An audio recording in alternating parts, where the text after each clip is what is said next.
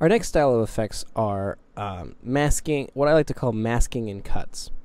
These are the window clip delimiter and the rebounds. These can be found down over here.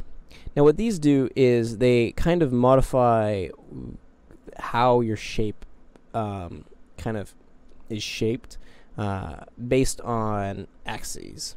So if we look down here, we have a minimum and a maximum X, and this is a minimum maximum size, if you will. So if we bring this down, you'll see from the minimum X, so this is from the negative X, it starts to bring in and starts to cut this shape. So if we bring it, we can cut from the other side. There we go. Maybe we can even cut from the Y-axis as well. Cut a little bit from the Y, cut a little from the Y. We can bring these back out just a little bit. So you can see it's kind of, it cuts. And it cuts from the edges, and then you can kind of bring in your space. So if I change the size of this shape, it'll still actually fit in there. So once it hits those, it becomes to clip it outside of a certain designated size that you have. So if you had a size like this and you wanted to animate it so it was, we would cut in and out like this, you could do that using this sort of effect. And this is really good for kind of animation type tools.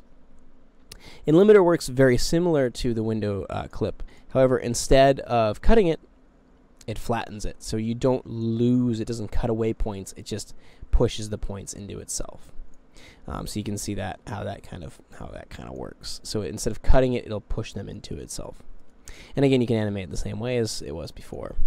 Rebound, what it does, instead of clipping it or pushing it to itself, it starts to bounce it. So once it reaches a certain place, it'll bounce that shape over. So it kind of gives you that peeling type of effect, and you can do that on Y-axis, the X-axis, and what these two do is these act the same exact way. It just depends what side you're coming from. This will come from the left and the bottom. So the negatives, X and Y's, it'll come from there. So you can do that. Or it'll come from the positive values. So it'll come in from the right, or it'll come in from the top. And this is it's a rebound instead of a limiter. So these are really interesting effects that could be used for kind of to shape things. If you wanted to kind of create a mask, or you wanted to create you wanted to kind of have it layer on top of a certain shape, or you wanted it to, only go so far when it has to. Maybe you have your laser mapping on a building or something, and you want to kind of make sure it does not go past certain lines. You can use these effects to set your boundaries. The next big type of effects we have in the key effects are what I like to call the surface warps.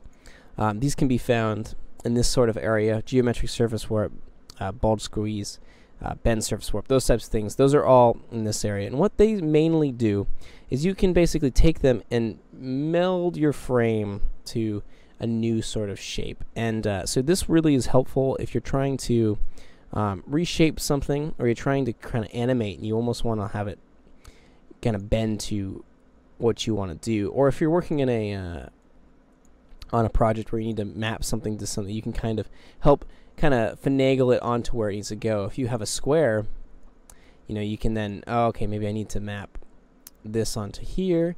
So say if you had a really weird projection area and you're trying to do graphics on there, you could even layer this kind of surface warp onto inside of a projection zone, and you could then shape all of your content onto that zone. So this is an interesting little thing you can do to kind of position things and kind of shape them the way you want them to go. Bulge squeeze is similar, except what it does is you can squeeze it. It squeezes on this axis, and then what you can do is you can change that axis of where it's squeezing. So if we kind of bring that, it'll squeeze it in different. It'll squeeze it in different angles. Let me just reset that to default. So when you actually do squeeze it, you can squeeze it from different sides.